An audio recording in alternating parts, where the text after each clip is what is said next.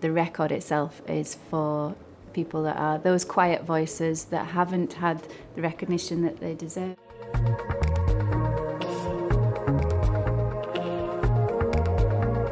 Jamz Supernova, and I'm here with Hannah Pill. You've just found out that your album, Fir Wave, has been shortlisted for the 2021 Hyundai Mercury Prize.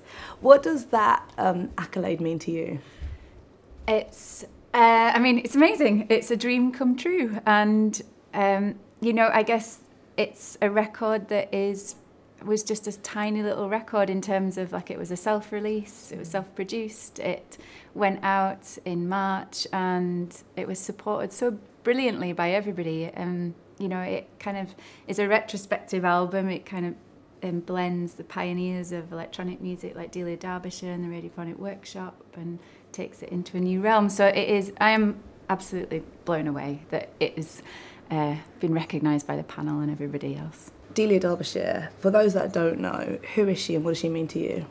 She was an electronic, she started out as an engineer, she worked for the Radiophonic Workshop for the BBC, people will know her as working on the Doctor Who theme, but she was an incredible producer and composer and artist. The record that this Fir Wave has been taken from is like a 1972 library record called Electrosonic, and that has her all over it, so I've just kind of sampled her and made that, and the other members that are on it, and made that into Fir Wave.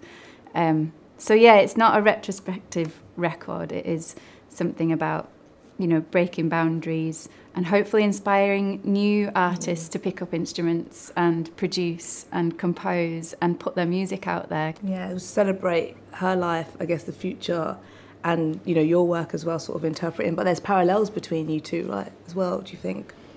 Yeah, she was really into visual art and film and creating things, and as an artist I love to score and write for film and TV and dance shows, and I think that informs the records that I make, so they have a multi-visual kind of aspect, and she had that. And what do you want people to feel when they're listening to the album? Because it's definitely got a journey to it. Yeah, it's the album itself looks at the patterns in nature and how that relates to electronic music in particular.